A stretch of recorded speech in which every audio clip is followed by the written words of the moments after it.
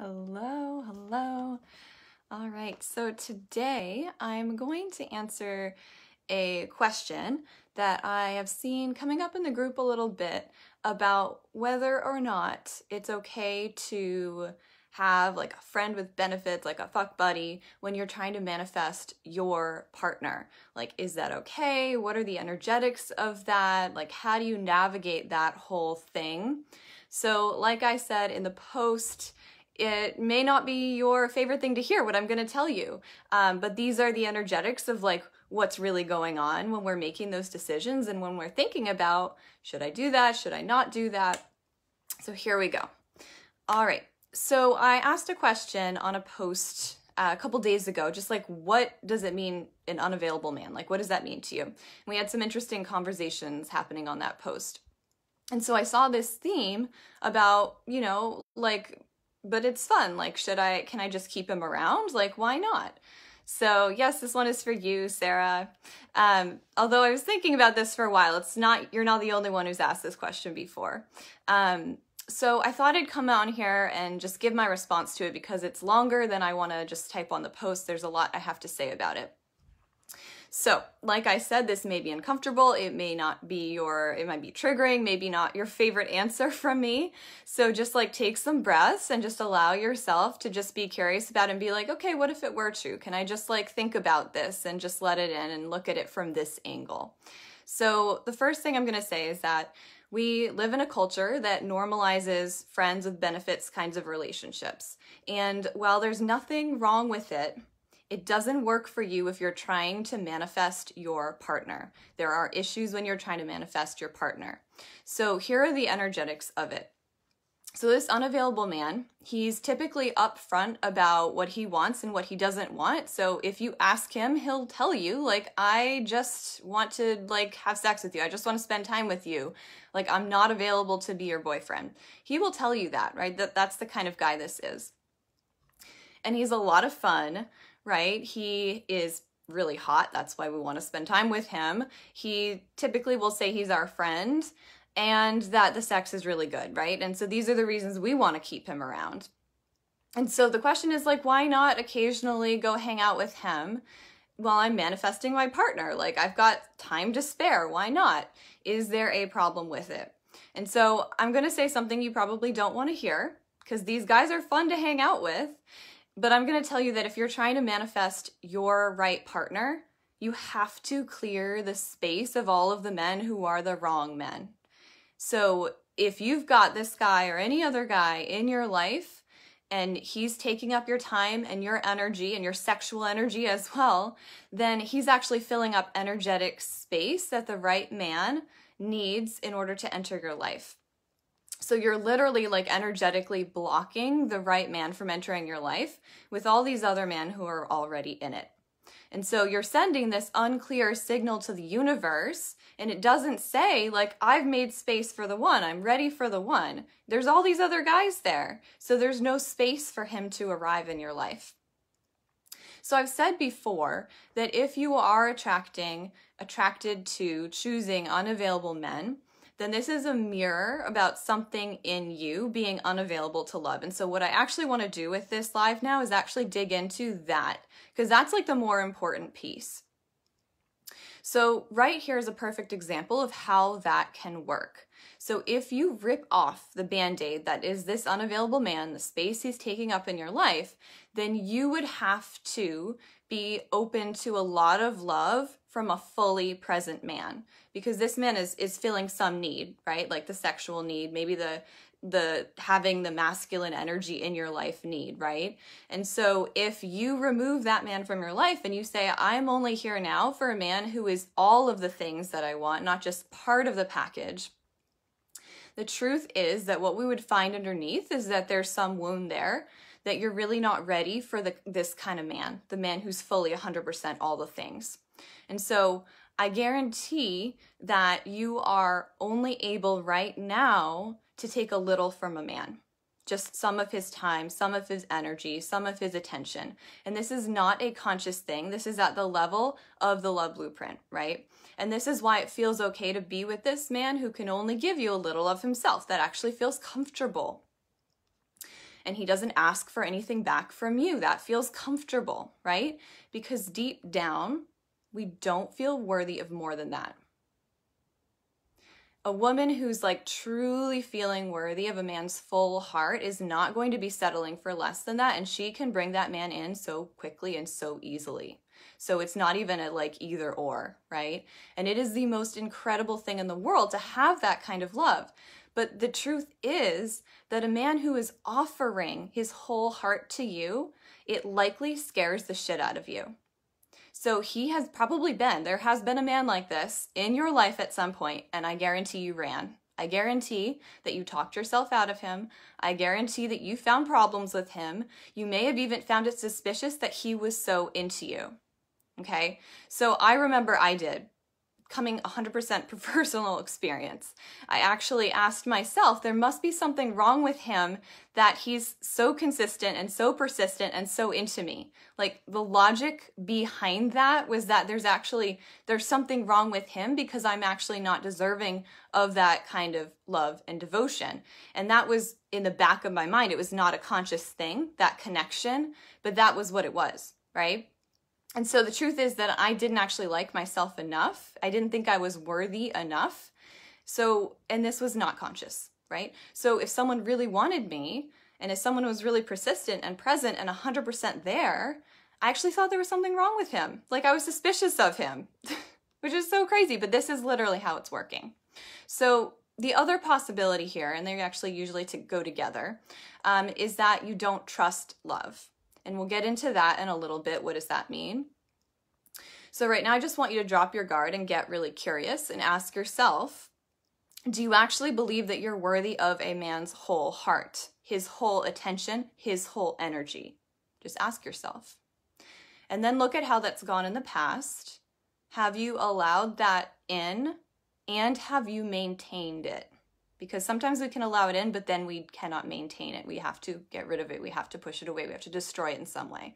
So if you couldn't allow that in and maintain it, that is literally your answer. So if a man were actually to be 100% yours, 100% present for you, 100% there, would you run? Would you find problems with him? Would you be suspicious of him? Would you block it or sabotage in some way? Go look at what you've done in the past. So this is why we are attracted to unavailable partners. And it comes from our own unavailability to ourselves, right? We're actually like unavailable to ourselves. And we have this, and it's totally unconscious, but we have a disbelief in our worthiness of love. That's why we would settle. So this is the result of childhood attachment woundings. It's usually a father wounding. In fact, it's like it is a father wounding. So it's a father who died, that was mine.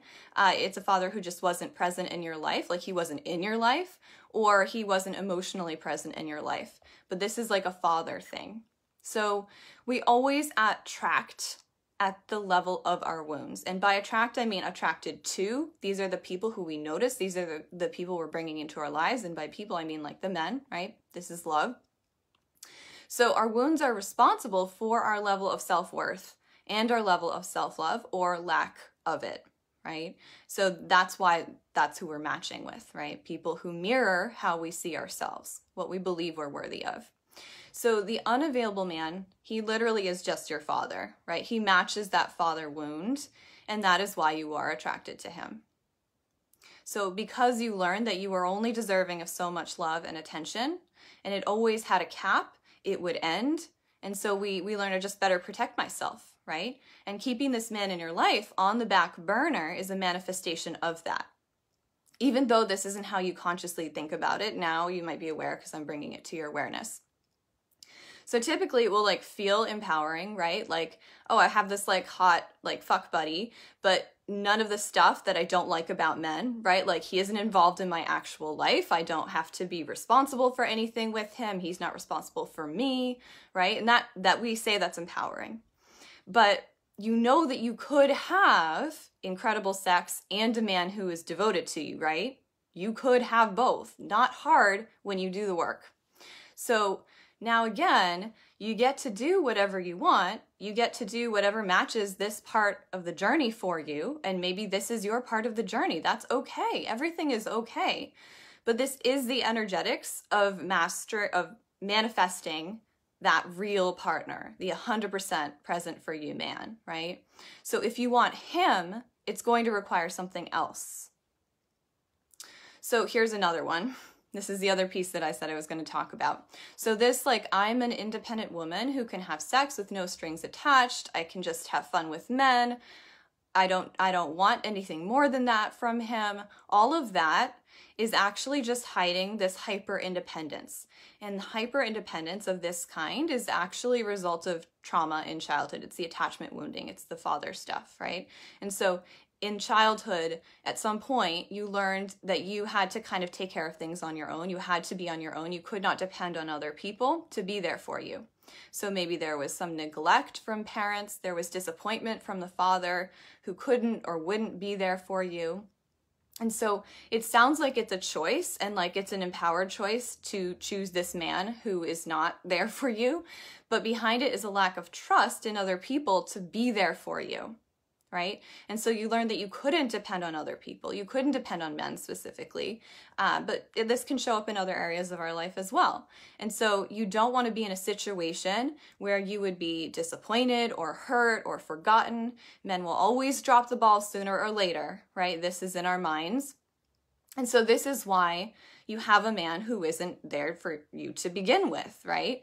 He will leave sooner or later. This is not a committed relationship, right? And then we can treat him like he's disposable, right? And so this is protection. This is protection against heartbreak. You know, don't even allow it to happen. Don't even allow it to go there. And by the way, you may still fall in love with this unavailable man and you'll still get heartbroken. That happens too, right? And so the unavailable friend with benefits is a way of protecting our heart. So nothing gets and no one gets hurt. And so while we say I'm also manifesting my partner, you cannot be doing both. So what is true is we don't allow love in, right? The deep love, the love that could hurt us, does not get in. And so we're looking at the false masculine. This is the protection. This is the armor. It's operating right here in this situation. You know, I'm just independent. I'll just take care of myself. It's a protection against being hurt, being left, being disappointed, and we can go back and we can look, okay, but what does the core wound say about how I see myself? That I'm not worthy of love, right? I'm not worthy of love. I'm not good enough. So that's how this all ties together. So I just want you to take a couple deep breaths right now, because that was a lot. So just take a couple deep breaths and see if you can connect right now with that very young little girl in you who felt that so deeply and who went through that experience, who's now playing out in the way that you're living your life and how you're choosing your men and what you're allowing or not allowing from men and what you're receiving or not receiving. See if you can just find that girl, because she's wounded. She's got some pain. And just see if you can just hold her for a moment. Just be there for her. So when these things are healed and when they are shifted, this is when literally the right man will appear. This is when I met Eric. It was that moment when I actually really cleared, really healed that stuff. So often before this happens, before we work with the stuff in the way, before we heal, then we may actually have that man who could be really, really right for us in our vicinity, and we do not even recognize him. We don't see him. We don't recognize him. He's like not on our radar. And you like just disinterest in this person. Pass him on the street, not notice him. When these things shift, suddenly you do see him because you're available for something different afterwards. So here's what I want to leave you with. Attachment trauma can be healed. It can be rewired. And it is always this that is blocking out manifestations and all kinds of abundance, not just love, but also everywhere else in our life we are blocking. And so the inner child doesn't actually feel safe or lovable. She can be healed, right? That's a big part of the work I do with my clients. It's a part of the work where we get to heal those deep core wounds and core self-beliefs that come from those childhood experiences that cause us to recreate these things in our lives. So just take this in right now. You are worthy of having intentional, real, full support. You are worthy of having a true partnership, a true deep relationship. You are worthy of love. You are worthy of having your heart held by a man who is so present for you. You are the one for him. You are worthy of being truly seen by a man. You are worthy of being cherished. You are worthy of being adored. You are.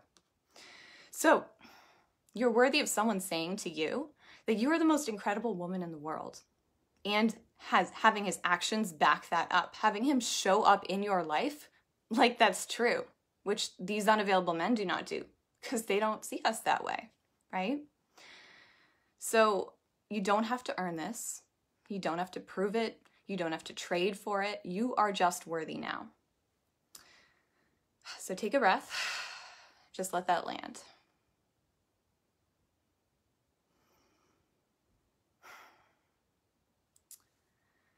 So I just do want to offer that this is what my work is part of, a large part of the work that I do with my clients. This is a big part of what we're doing together. So my work is dealing with your patterns with men. That's where we look at your patterns in depth and identify the root causes of where these patterns are coming from and why you don't have that man that you really deeply desire. That's the first part, is just like what's going on, right?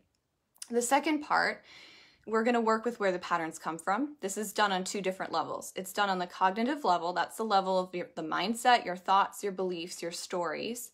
And then on the level below that, which is the level of the trauma and the core wounds that we're carrying about ourselves.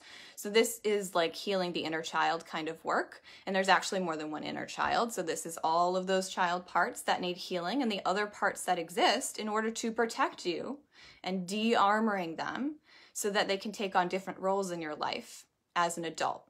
Because what you needed as a child is not what you need as an adult anymore, right? And they don't know that you're a grown-up. They don't know that you're an adult. That's old coding, right? And so that old coding is getting in the way of you making different decisions for yourself now, right? And having a different kind of relationship now. This is the work that really, really increases your availability to love. It raises your self-worth and self-confidence, and it changes your entire situation with men completely. So just from this, you start manifesting a whole different level of man into your life. Then we get really, really clear on who is that man. So I help you identify potential candidates, where to find them, the things that you're not noticing about why this may not be the right person, right? And then we go into aligning with the dream partner, right? We look at specific things that you need to be doing in your life and what's working against you. A lot of this is energetics. A lot of this is aligning with your authentic self, the self that is truly self-loving.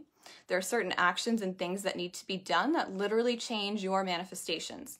So for example, do you stop seeing the men that you're being casual with? How much of a chance do you give a man? How long before you throw in the towel? How many dates, right? What do you allow from a man and what do you not allow? Setting boundaries, all of these things. And then I help you decode men faster, because a lot of the things that I see is that when we are wrapped up in a man, we do not see the red flags and we overlook them. Or we do not recognize the really good signs about someone, the green flags. So what do his actions and his words really mean? And how can you be in your powerful feminine through the whole process so that you're actually magnetizing all of that to you and he's showing up in a different way to you because of how you are being, right? So all of this helps create this really solid foundation for an authentic relationship with the right man for you, without games, without manipulation, someone who really, really shows up for you, like 100,000% he's showing up for you. So if this live spoke to you, don't wait to get in touch with me. Aligned action means your soul says move and you move, right? There are no accidents. So if you're here right now and you're here with me at the end of this live, that is a huge sign. Just take a deep breath and check in. If there's activated energy inside of you, like excited, scared, anxious, it's all the same. It means this is for you. And so I just want you to know that the most incredible transformation is possible for you. That is what I am here for. And so I ask that you send me a DM so we can set up a consult call, so we can talk about doing this work together. So on the call, we'll just be discussing, what do you want? Where are you at in your journey with men? What is your history with men? What have been your frustrations? What are you up against right now? And I'll explain how we work together. You know, we'll talk about what that looks like, answer any questions you have, and hopefully it's a really great fit. And then we start working together on all of this. All of this shifts so fast, so fast. It's not complicated, it's not hard, but it's not something we can do on our own. We need someone else to hold the space for that. Someone else who can see the things that we aren't seeing in ourselves and help us see ourselves in a different way, right? I see in you the things that you're like, I don't see how I'm so amazing. I don't see how I'm so beautiful. I don't see how I'm so worthy. And I'm just showing you. It's like holding up a mirror. Look at the real you. Look at how amazing you are. Look at what you're doing here that's not working. Look at what you're doing here. This is, you know, so it's just guidance. It's guidance, and it's helping you just fully align with who you really are. So I'm going to just take a look at the comments here. So Stacy said, this is for me. Wow, comes at the perfect time. Oh, I'm so glad. Do you guys have any questions for me? Any questions for me? Sarah, you're totally right. I'm going to cut ties with my cute casual man. Yes, you absolutely need to do that. I can't wait for you to be my client. I appreciate you too so much. Any questions, or did this make sense to everyone, by the way? Any questions that you have?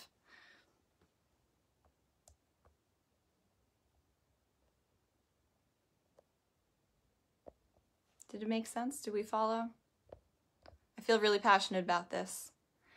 Stacy, thank you. Everything is landing. Awesome. Awesome. Okay. Well, then I'm going to sign off. Hold on, there's more coming. Made sense, Hester. Okay, awesome. And I will see you ladies soon. So much love. Bye.